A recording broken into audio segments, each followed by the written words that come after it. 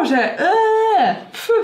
Cześć, witajcie na kanale Agnieszka Grzelak Vlog. Dzisiaj zapraszam was na kolejny odcinek Aga Testuje FANÓW. Nie wiem, co to miało być, chyba miało być jakieś werble albo coś takiego. Zapraszam. Jeśli jeszcze nie wiecie, co to jest Aga Testuje FANÓW, to są to odcinki, w których próbuję rzeczy, które wy mi przysłaliście. W skrócie. Dzisiaj, tak jak poprzednio, będę miała dla was rzeczy z 2 paczek.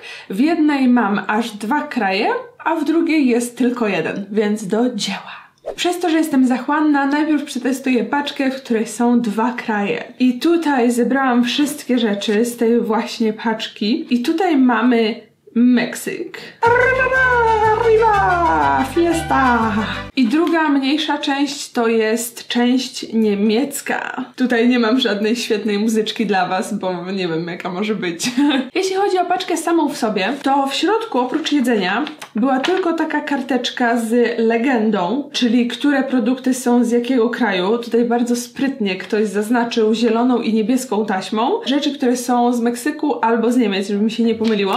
Więc niebieską są rzeczy z Meksyku, a zieloną są rzeczy z Niemiec. Niestety dalej nie ma żadnej informacji, kto wysłał tą paczkę i jak gdyby nic o sobie nie napisał, ale na pewno dana osoba rozpozna swą paczkę, za co bardzo dziękuję. Ale przechodzę teraz do testu. Więcej mam rzeczy z Meksyku, jak widzicie. Może nawet to obrócę. Więc na razie Niemcy przesunę trochę w prawo. A tak prezentują się te meksykańskie rzeczy. Te 2 opakowania, które trzymam w rękach, to są jakieś wariacje tamaryndowca. Tutaj są w ogóle jakieś takie ręcznie robione, ręcznie składane rzeczy. Spoko. I tutaj mamy jakąś taką sklepową czekoladkę, czy coś w tym stylu. Więc z tego, co pamiętam, tamaryndowca za bardzo nie lubię, więc może właśnie zacznę od niego. I chyba skuszę się na tą torebkę, której mam wrażenie, że jest coś w rodzaju żelków, ale z drugiej strony jest też narysowane mango i tutaj jest też chili, więc podejrzewam, że to będzie coś w stylu takich żelków z różnych owoców i tamaryndowca. Ostre. A tak w ogóle to te żelki się nazywają Rolitos de Tamarindo, czyli tłumacząc to by się nazywało roleczki z tamaryndowca. I uwaga, uwaga, wygląda w ten sposób. Może powącham. Jezu, to ma taki kwaśny zapach. Kwaśny i chyba ostry. No nie wiem. Ale owocowy chyba też troszeczkę. W każdym razie niezbyt zachęcający. I wygląda to w ten sposób. Rzeczywiście to są jakby takie rolki. Tak jakby tutaj można było to otworzyć. Okej, a pod spodem ma inny kolor. Ten kolor to rzeczywiście jest taki typowy kolor tamaryndowca, czyli po prostu brązowy. I z zewnątrz jest czerwony. Wydaje mi się, że przez to, że tu są pikantne przyprawy.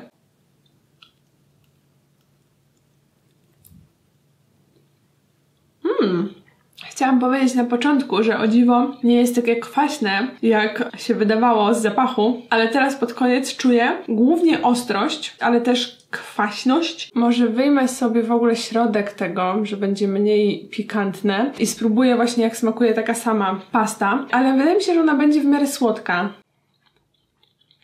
Słodko-kwaśna, delikatnie słona, ale już nie aż tak mocno pikantna. Natomiast nie jest najgorsze. To jest trochę tak, jakbyście na przykład jedli jakieś takie zmielone daktyle z czymś kwaśnym, pikantnym i słonym. Ale wydaje mi się, że ogólnie jest naprawdę spoko. To jest chyba najlepsza rzecz taka z tamaryndowca, jaką w życiu jadłam do tej pory.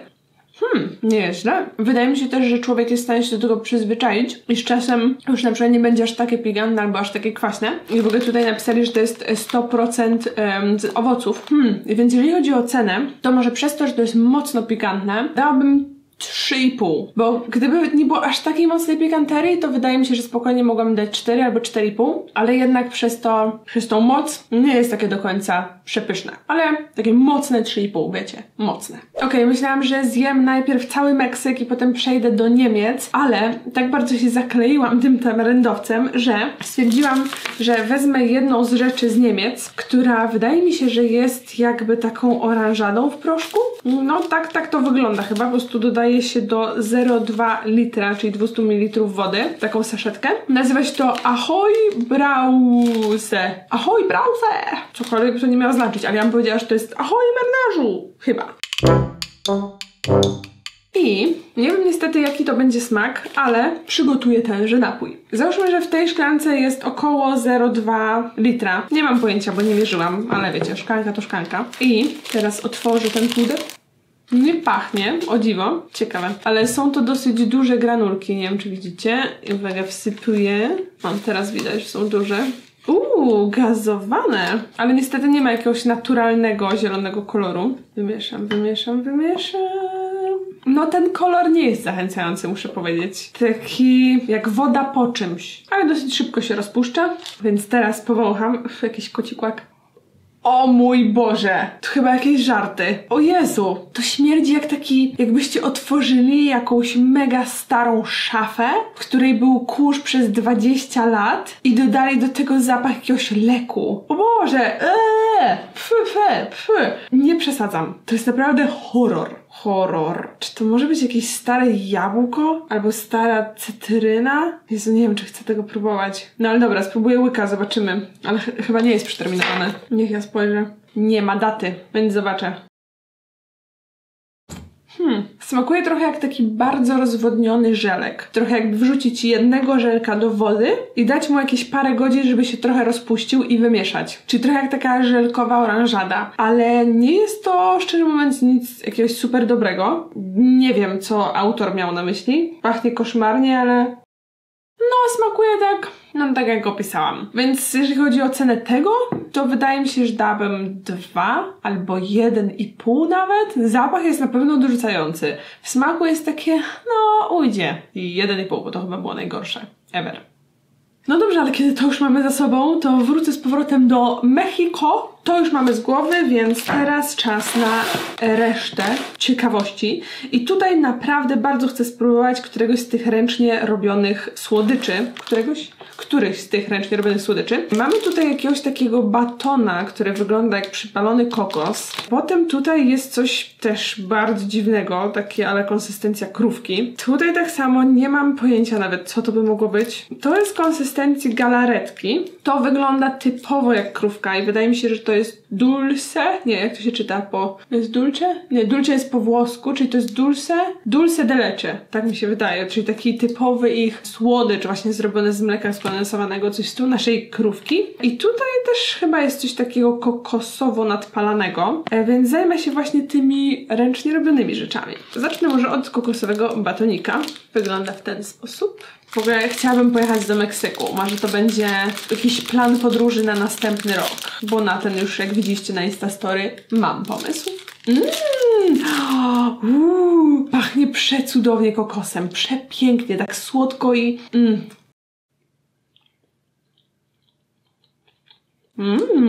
A więc jest to baton zrobiony rzeczywiście z wiórków kokosowych. Z góry jest przypalony chyba tylko po to, żeby był bardziej fancy i miał taki troszeczkę bardziej gorzkawy posmak. Natomiast nie wiem, czemu to jest pomarańczowe, ale smakuje po prostu jak pyszny kokos z mlekiem skondensowanym. Coś w tym stylu. Ale jest naprawdę bardzo dobre. Nie mam żadnych zastrzeżeń. Wydaje mi się, że dałabym 5. Pyszotka. Oczywiście jak ktoś nie lubi kokosa, no to niezbyt. Może teraz w takim razie, po kolei chyba wszystko zgarnę. Wezmę to coś, co wygląda jak taka ciemna, dziwna krówka. Staram się w ogóle jak to się otwiera jeszcze, bo to jest bardziej skomplikowane. Jezu, miałam rację. Wow, ale to jest dziwne. Ta konsystencja to jest w ogóle jakiś... Co to za konsystencja? W ogóle nawet nie wiem jak to się je. A jak to się nazywa? A nie, tutaj akurat jest Candy Tamarindo Roll Pulp. Czyli jakby też kolejny z tamaryndowca. To jest po prostu taka jakby pulpa z tamaryndowca. A to nie widzę, żeby miało swoją nazwę jakoś. No mniejsza. Więc teraz pulpo z tamaryndowca odkryj przede mną swoją magię. Tylko nie mogę tego otworzyć. Poszło. Jak ja mam to w ogóle zjeść? Może to powinno się wyciskać z jednej strony. Damn. No, wygląda to jak jakiś taki brązowo-czerwony glut. Ale pachnie lepiej niż tamte żelki. Spróbuję. Okej, słone. Pierwsze co poczułam, słone. Pestka tamarydowca.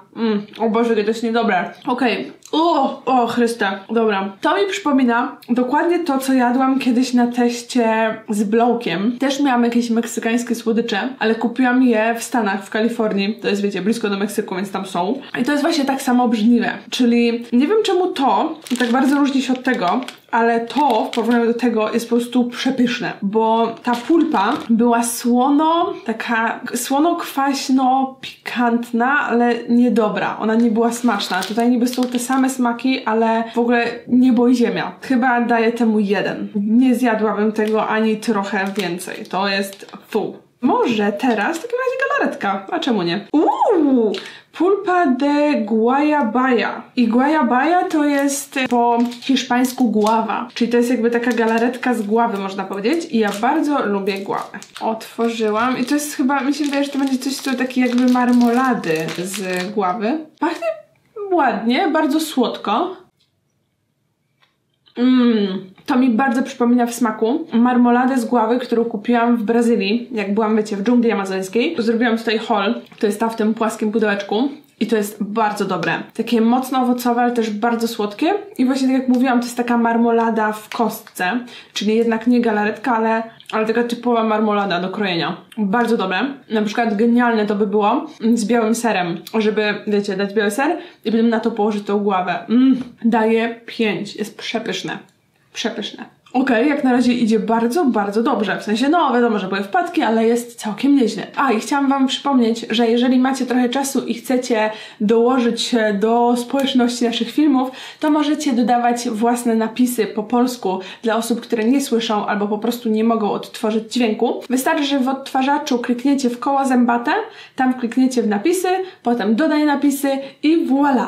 Możecie dodać nawet po 2 zdania dosłownie, ale żeby się dołożyć chociaż taką małą kosteczkę. I wracając do słodyczy, brnę chyba dalej w te zawiniątka, ale tym razem chciałabym bardzo spróbować tego czegoś żółtego. Napisane jest, że to jest... No dobra, nie napisali co to jest, ale w składnikach widzę, że jest tutaj ananas. I po prostu, czy może być coś lepszego niż jakiś słodycz, który jest zrobiony z ananasa? Wow! I pachnie głównie kokosem.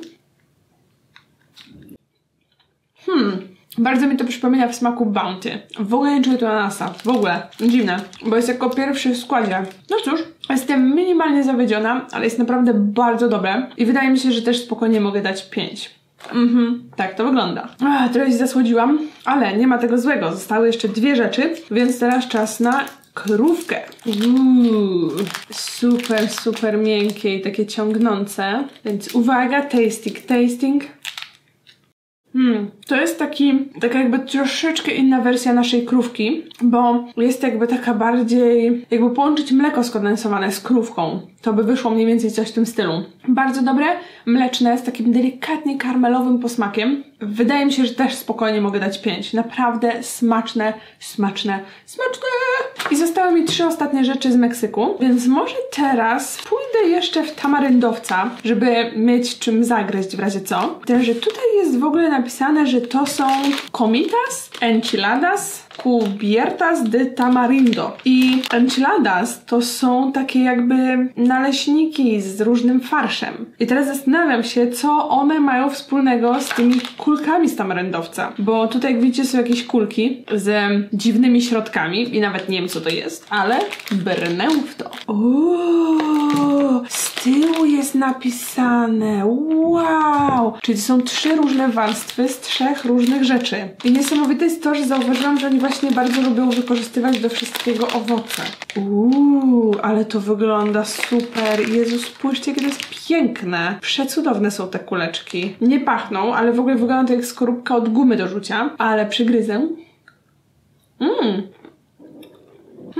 To jest crazy. To jest tak crazy, że nawet nie wiem co powiedzieć, bo macie chyba ze dwie albo 3 różne konsystencje i ze 3 różne smaki. Rzeczywiście, bo na początku miałam wrażenie, jakby to w ogóle była jakaś guma do rzucia. Tak przegryzłam i tak, jakieś słodkie, pyszne, guma do rzucia. Potem poczułam nagle tamaryndowca i to było takie I potem znowu miałam wrażenie, że to jest guma do rzucia, bo coś tak żuło, taka wiecie, ale mamba. I na samym końcu był taki pyszny, słodki smak, więc po prostu Nie mam pojęcia, co to jest, ale to jest przepyszne i jakbyście tylko mieli okazję, to naprawdę musicie spróbować, bo to rozwaliło mi mózg. Mimo tego dziwnego środka z właśnie chili i tak dalej, jest naprawdę przepyszne, ale jeżeli chodzi o cenę, to wydaje mi się, że dam 4,5. Dałabym 5, gdyby nie właśnie ten dziwny środek, ale jest to kosmos po prostu. Ja naprawdę nigdy czegoś takiego nie jadłam, więc wow, naprawdę.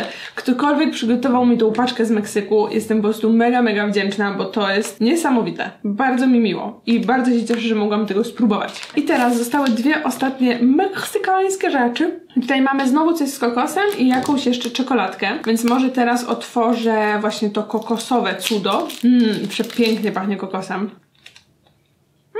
Bardzo, bardzo podobnie jak ten pierwszy batonik kokosowy. Tamten wydaje mi się, że był bardziej suchy, a ten jest bardziej wilgotny, ale też to jest jak gdyby kokos, jakby z mlekiem kokosowym, takie właśnie też à la Bounty. Bardzo dobra, piąteczka.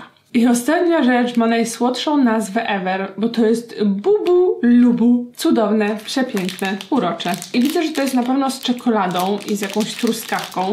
Okej.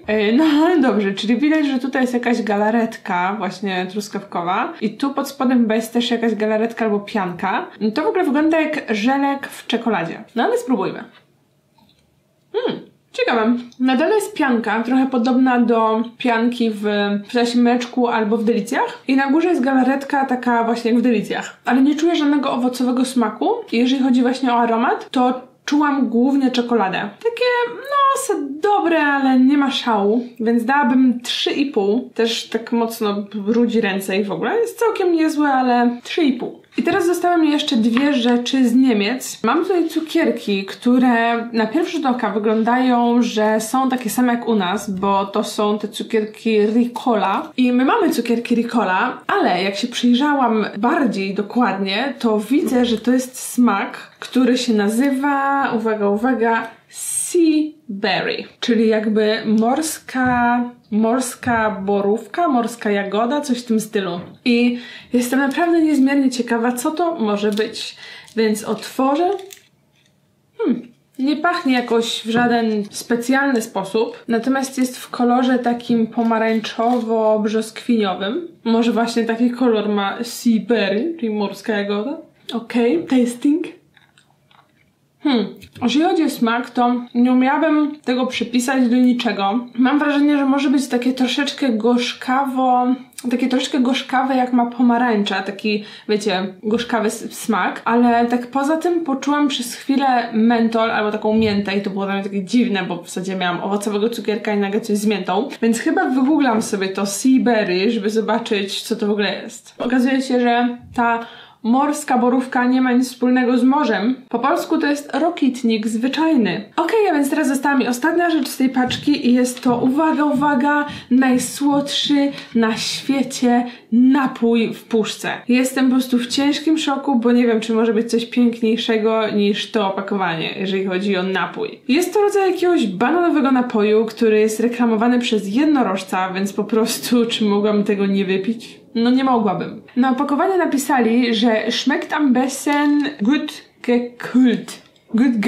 I przez to, że uczyłam się niemieckiego w szkole, to wiem, że to znaczy, że najlepiej smakuje dobrze schłodzony. I tak pomyślałam sobie, a dobra, to włożę go na jakiś czas do zamrażalnika, żeby było szybciej. No i potem o nim zapomniałam. Więc możliwe, że jest bardzo dobrze schłodzony, bo z tego co czuję, to w środku jest pół lodu, pół napoju, więc na pewno spełniłam ich wymaganie o dobrym schłodzeniu. Spróbuję teraz zobaczyć, jak bardzo jest schłodzony. Wykorzystam do tego szklankę po tym obrzydliwym niemieckim napoju zielonym i widać, że on jest taki mleczno-żółty w ogóle, what? Ja szczerze mówiąc myślałam, że to będzie jakiś taki gazowany napój, wiecie, taka jakby oranżada o smaku bananowym, nie wiedzieć czemu, ale teraz zobaczmy jej piękny kolor. Okej, już nie wygląda aż tak pięknie, bo jest takie trochę, w sensie nie jest tak mocno żółte, tylko wiecie, takie troszeczkę brudnawo-żółte, ale takie właśnie są banany, więc wow, jestem w ciężkim szoku. Ale pachnie jak takie, kiedyś był taki proszek bananowy do dodawania do mleka, żeby zrobić sobie takiego bananowego shake'a. I to pachnie jak to właśnie. I smakuje dokładnie jak to. Wow, pyszota. Naprawdę mega dobre.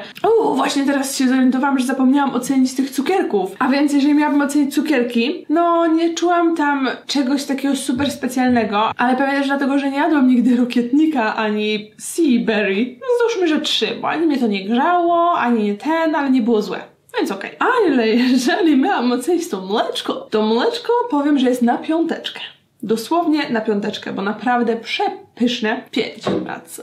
Dziękuję bardzo za tą paczkę i teraz mogę przejść do drugiej, która jest już zdecydowanie mniejsza. W tej paczce były tylko 3 produkty i karteczka. Na szczęście jest tu napisane trochę więcej niż w poprzedniej, więc jest, uwaga, labas. Nie wiem, jak to się akcentuje, czy akcentuje się labas, czy labas. W każdym razie labas. Hej Aga, jestem Rita. Wysłałam ci boks z najbardziej popularnymi litewskimi słodyczami. Życzę smacznego, Rita. Dziękuję ci serdecznie, bardzo miło mi wiedzieć, kto wysyła mi rzeczy. I tutaj są właśnie 3 produkty. Jeden z nich to jest czekolada z orzechami laskowymi i wygląda, dark, czyli ciemna czekolada z orzechami laskowymi. Szczerze mówiąc, jak mam być 100% szczera, to nie przepadam za czarną czekoladą, ciemną, gorzką czekoladą, ale może ta będzie wyjątkowo dobra. Wygląda w ten sposób i chyba w każdej kostce jest jeden orzeszek.